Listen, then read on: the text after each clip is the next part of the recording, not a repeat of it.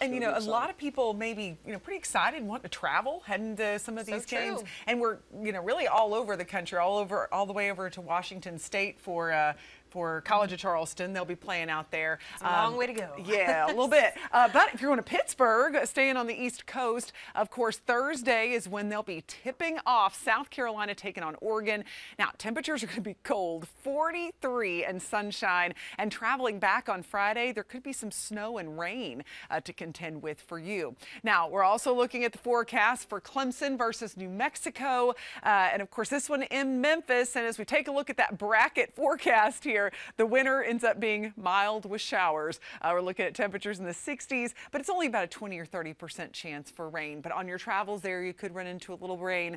And then Friday, locally, we've got that chance for some rain. But we'll get to that in a second. Our bigger story, our first alert weather day, is for tonight. 20s and low 30s across much of the upstate. A freeze warning in effect. Now, I do want to mention this too. Not only are we looking at our plants at risk, but we're just going to be downright cold as we walk out tomorrow because the wind is going to be up. It's going to feel like the low 20s when you factor in that wind, feeling like 10 in Asheville first thing. This is 7 a.m. But as we go through the day, the winds will settle. The sun is going to be in full force, so we'll get into the 50s and 40s out there for how it feels outside, and then that wind finally settling down into Wednesday. Our next big thing is going to be a good chance of rain in our future. It's going to be all with an area of low pressure that moves off the coast. The better forecast, or the higher likelihood for rain, is going to mainly be along the Carolina coast. But if your weekend plans take you there, or maybe you're watching and you're already along the coast enjoying spring break with the family, there's going to be a pretty good chance for rain for your weekend plans. For us, we're looking at on Friday about a ½ inch of rain to quarter inch. The farther south you live, the better your chance of rain with this system. It's all a low pressure. It's going to be moving to our south. That's why the Carolina coast is going to stand a much better chance of rain than we will locally.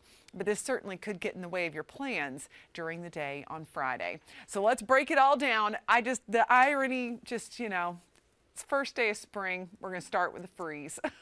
But, it's going to be a beautiful day at least. We'll have sunshine. It will be a touch breezy, highs in the upper 50s. But then we get to 70 on Wednesday, close to it on Thursday. Friday's the day that we're going to bring back those rain chances. And we're going to be monitoring this for potential first alert weather day, mainly because we're going to be seeing such a difference in our weather from Wednesday, Thursday into Friday with those falling temperatures and rain chances picking up. So we'll keep you posted on that. Certainly in higher impact day. We go into Saturday, Sunday, we'll have sunshine and cooler temperatures in the 60s and 50s compared to that 70 on Wednesday. Overnight lows stay chilly in the 30s and 40s, but tonight should be our only freezing night. A first alert for freeze in the mountains, even though your growing season hasn't begun yet, but it's still going to be downright cold tomorrow morning, much colder than normal for this time of year. And of course, it would be the first day of spring. But those